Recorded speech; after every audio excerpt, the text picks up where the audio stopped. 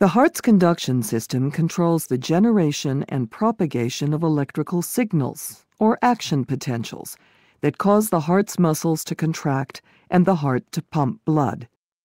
This electrical activity can be measured at electrodes placed at specific points on the skin, from which a composite recording is produced in the form of a graph. This recording is known as an electrocardiogram, or ECG, sometimes referred to as an EKG.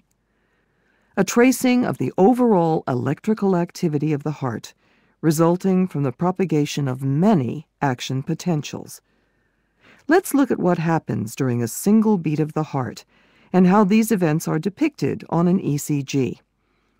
In a normal heart, each beat begins in the right atrium with an action potential signal from the sinoatrial or SA node, the heart's natural pacemaker.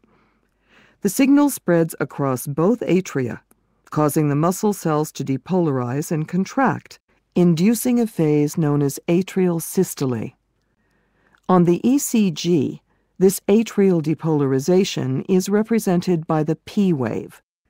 The period of conduction that follows atrial systole and precedes the contraction of the ventricles is depicted on the ECG by the PR segment, a flat line following the P wave. When the signal leaves the atria, it enters the ventricles via the atrioventricular or AV node, located in the interatrial septum. It enters the bundle of His and spreads through the bundle branches and the large diameter Purkinje fibers along the ventricle walls. As the signal spreads through the ventricles, the contractile fibers depolarize and contract very rapidly, inducing ventricular systole. The ECG's QRS complex represents this rapid ventricular depolarization.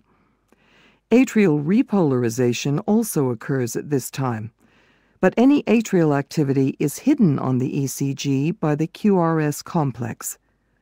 Finally, as the signal passes out of the ventricles, the ventricular walls start to relax and recover, a state described as ventricular diastole.